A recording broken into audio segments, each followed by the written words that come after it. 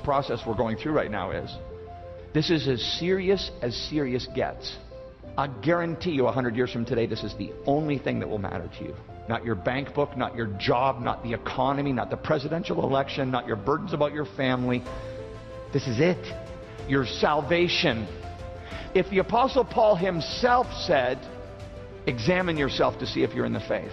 If Paul himself said, I fear that having preached to others, I myself would be disqualified. If Paul lived with the reality that at the end of the day, if his walk didn't match his talk, he didn't have it, no matter how many sinners' prayers he prayed. Okay. Paul said, at the end of the day, the proof's in the pudding. If my faith hasn't changed me, it hasn't saved me. Okay. Now back to John chapter 8. Let's bear up under what Jesus said to the true and false people in that passage. Genuine disciples abide in Jesus' words. Look at John 8:31. Jesus said to the Jews, as he was saying these things, verse 30, many believed in him. So, he's like, oh, you're all in, huh? You're all in? Well, great. Verse 31. So Jesus said to the Jews who had believed in him, if you abide in my word, you're truly my disciples. Well, that's great that you all believe in me. You all believe in me, do you? Well, how about this? If you abide in my word, you're truly my disciples. Time will tell. Do you abide in my word? The word abide means to remain or to continue. Are you remaining in God's word? Are you continuing in God's word? Salvation happens at a moment in time, but it's demonstrated over time. Got it? So, genuine disciples abide in Jesus' words. Jot this third thing down. And this is so key. Abiding leads to freedom. That's why he says, if you abide in my word, you're truly my disciples, and you'll know the truth, and the truth will set you free. That is the life of a Christian. If you really believe, you're going to abide in my words. And if you abide in my words, you're going to begin to know the truth. And guess what's going to happen? The truth is going to set you free.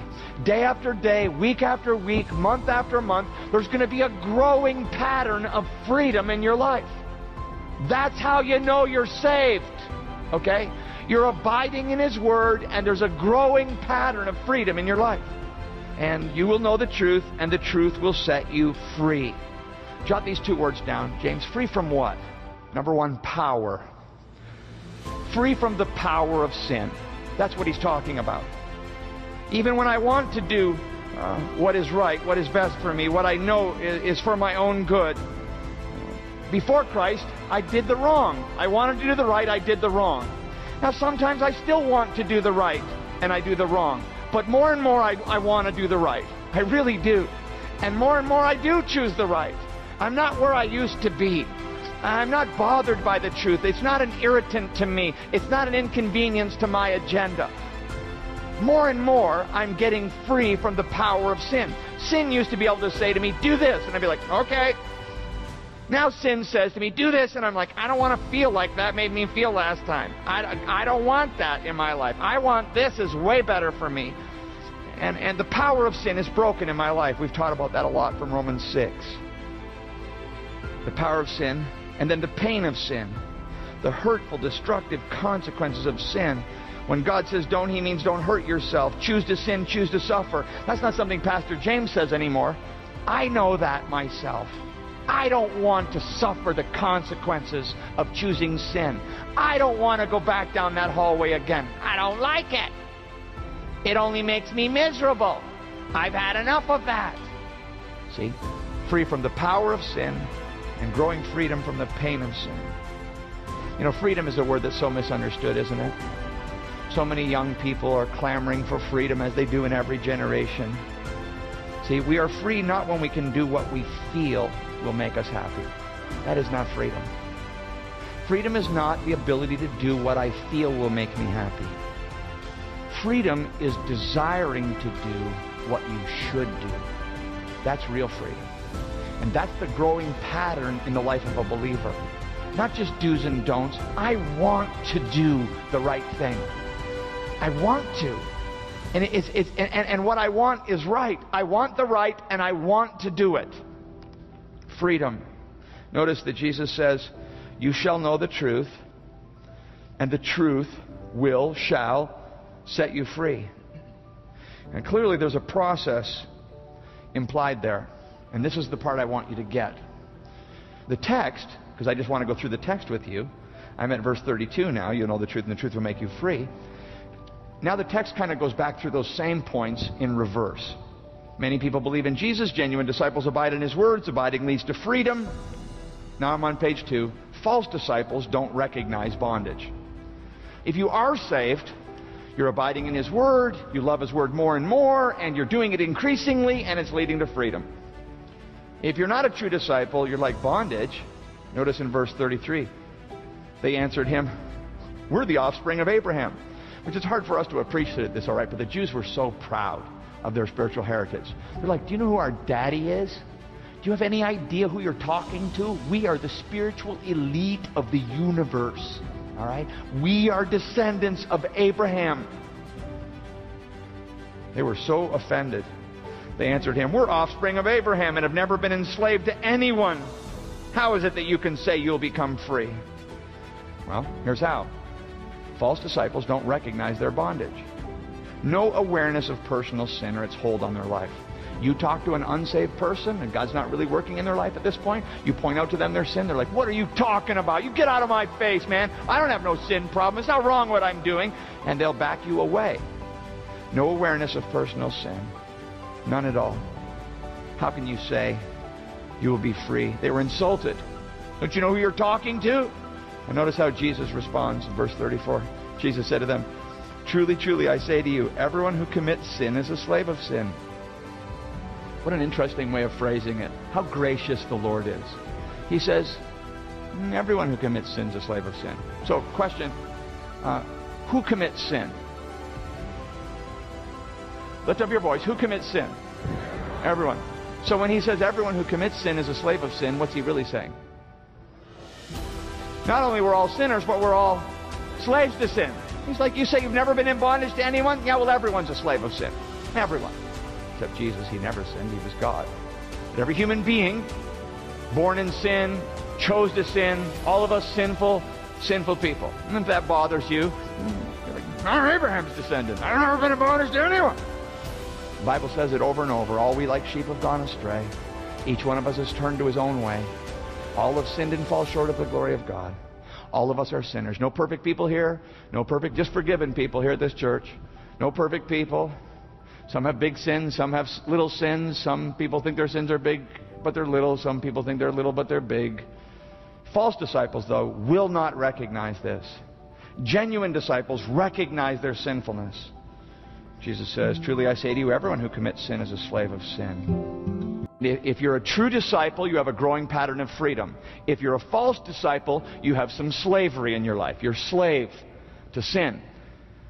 So here's a little bondage checkup. 5 questions to ask yourself. Number 1, do you have a secret sin that is increasing its control on your life? By secret, I mean maybe no one even knows about it except for you. And instead of its control, because all of us know what it's like to struggle with various temptations and sexuality and other things. But here's the question I'm asking you, not do you know about it, but is it encroaching on your life, or is freedom encroaching on its control? Is it getting better or worse? Are you getting free or more deeply into bondage? Because the people who are not truly saved are going deeper and deeper into bondage. And the ones who are truly saved are going higher and higher and further into freedom. So, do you have a secret sin that is increasing its control, its intensity in your life? Or do you have a story that's really the opposite of that? Number 2.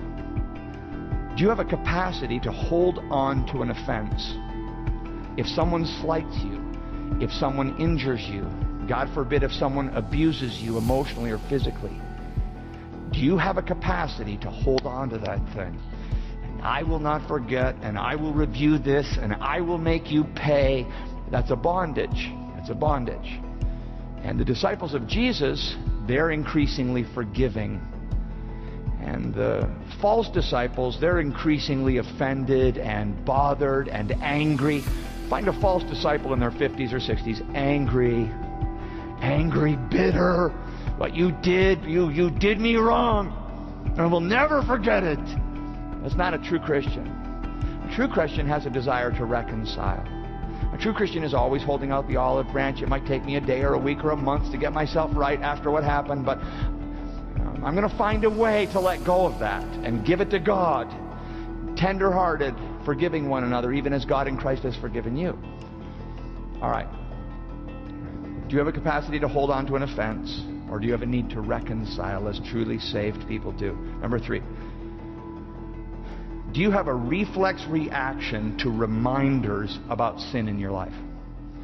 Okay? So, you know when if you had like a little sensitive spot, let's just imagine for a moment that you had open heart surgery this week. And I didn't know it. And I was just like, hey, how's it going? And like every time I touched you, you're like that. Well, that would be very understandable. But do you know that some people are like that spiritually?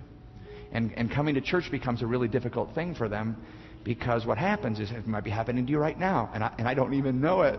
And you're like,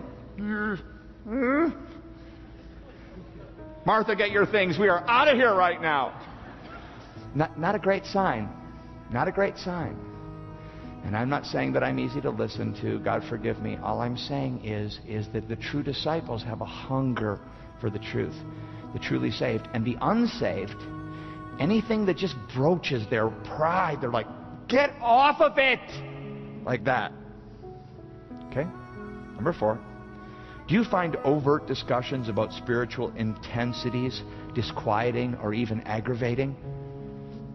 Do you find that if you're in a conversation and someone's like, I love the Lord so much, and wasn't that a blessing what happened here, and I was just telling my brother about Christ and how he can change his life, and people start talking about the Lord, and you don't like it? Can we go back to the Cubs, please? Could we talk about the weather for a few minutes, because you're really getting on my nerves over here? Do you know what I'm talking about? Not a great sign. Unsaved. I don't care how many cards you signed, how many times you've been baptized, I don't care. You're going to hear, I never knew you, if when the things of the Lord come up and you're like, get off of that. Last question. Do you battle a critical spirit toward people who appear devoted to Christ? Do you secretly, as I'm preaching God's Word, are you arguing with me right now? You're just like, no. He says, the Bible, I don't know. Are you arguing? Or when the worship team's up there singing, you're like, she's so phony. She's just up there for her own. She just wants it. I know. But there's people like that. You say, some of you are giving me this look like, are there really people like that? There really are. Not a good sign. False disciples don't even recognize bondage. Hopefully we've drawn a clear picture of that for you. And then this is the key. And it might happen to some this week. We'll call this message subtitled Operation Crowd Reduction. Okay? Because here's the 5th thing. False disciples don't remain in Christ. They just don't. You say, you got a verse for that? Yes, I do. Verse 35. The slave does not remain in the house forever. Now, can you say that without your heart breaking? The slave will not remain in the house forever. The slave will eventually say, I've heard enough of this. I'm not going to go over there and have the pride turned over in my heart every week like some giant rototiller. I don't want it. The slave will not remain in the house forever. And some of you, sadly, are here without family members who will not be here because the slave will not remain in the house forever. Or 1 John says it this way, 1 John chapter 2, they went out from us because they were not of us. If they had have been of us, they would have remained with us. But they went out from us so that it might be manifest that they were not of us. And eventually what happens is that the false disciple eventually defects, walks away. And when it's someone in our family, we become so burdened and concerned for the person. But in reality, the true spiritual condition is being revealed, and there's grace even in that. If we don't try to couch it with something else, if we tell it like it really is, not saved, not yet, not yet. Again, verse 35, the slave does not remain in the house forever, the son remains forever. Once saved, what? Always saved. Once saved, always saved. Say it. Saved, always saved. If you're truly saved. Time will tell. We're going to watch. Okay? And next time someone comes up to you and says, are you saved? Don't go, yeah, I am, I believe. Okay? That's like saying I'm in Cincinnati because I know how to get there. Okay? You know you're saved through faith in Christ at a point in time. You know you're saved by the growing pattern of abiding in Jesus' words and knowing the truth that sets you free. No growing pattern, no assurance of salvation. False disciples don't remain in Christ. And by the way, I would just say this. You pray this for our church. This is one of the importances of strong biblical preaching. Because if you don't preach the truth, what happens? There's no reason to defect. If I'm just giving a lot of pop talks on felt needs and blah, blah, blah, the false disciples, they don't leave. There's no reason to leave. He's talking about all the things that interest me. There are churches all around America and all around the world filled with tares. Filled with tares. There's no departing. There's no leaving. There's no need to do so. Because there's not enough truth there to even offend someone. Just a lot of pop psychology and shallow teaching that makes people feel good till Tuesday. It doesn't set you free. Many people believe in Jesus. Genuine disciples abide in His words. Abiding leads to freedom. False disciples don't even recognize bondage, and they don't remain in Christ. Therefore, if the Son makes you free, you will be truly free. Let's bow together in prayer. Father, how good that we could spend these moments together as a church family, gathered in various places, but one in spirit, one in commitment to your truth. Thank you for the good news of the gospel, that sins can be forgiven through faith in Jesus Christ.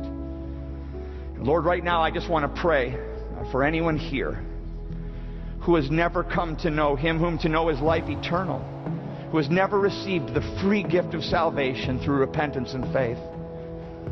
If you're here and you're saying to yourself, you know, I'm not saved,